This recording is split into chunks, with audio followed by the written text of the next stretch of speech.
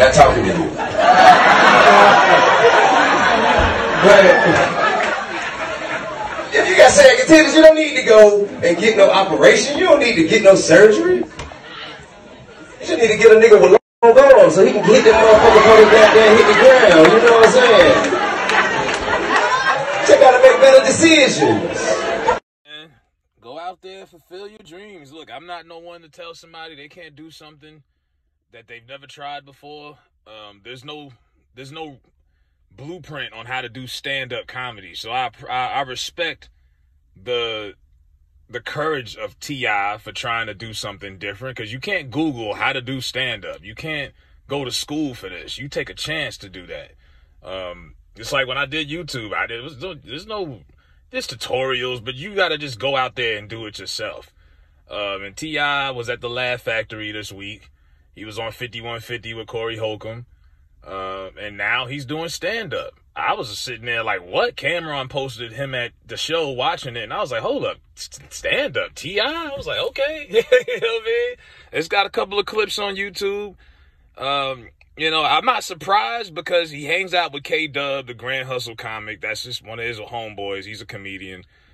He's been hanging out with Lil Duval since, you go all the way back to the trap music era. You know, that 24's video.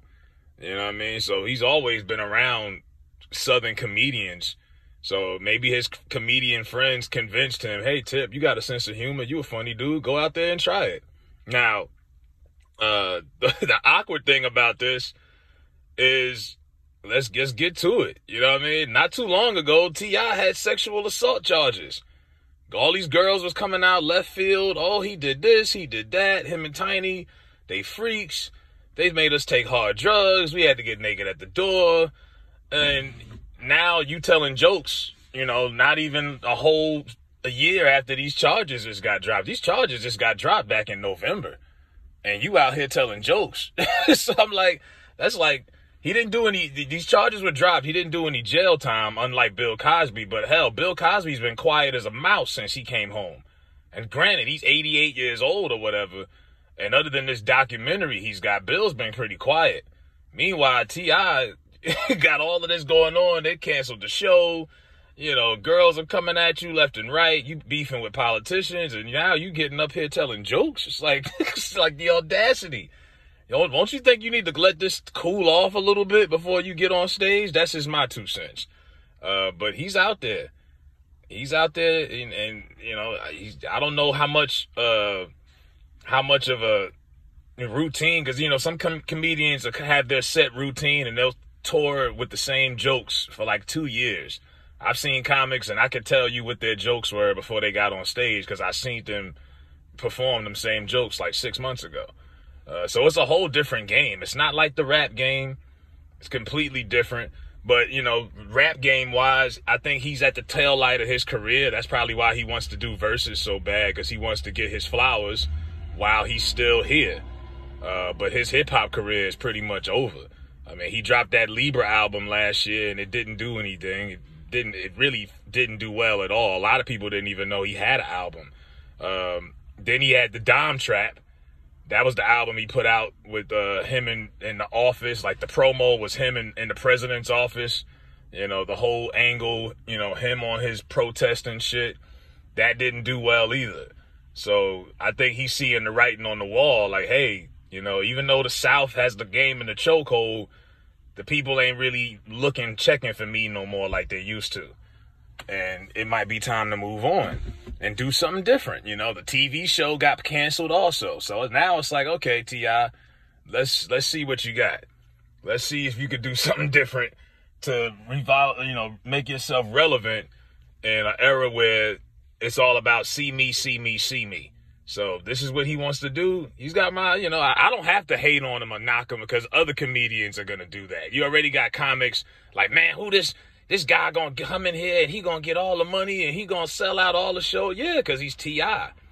You know, no comedy club is going to turn him down. They're going to put his name on every banner, and people going to go just to see T.I. You know, Corey was like, yeah, man, I want you to come to our show so we can sell some tickets. He was dead serious. You know, people are going to pay to go see this. So I know it's not as much money. He ain't doing it for the money.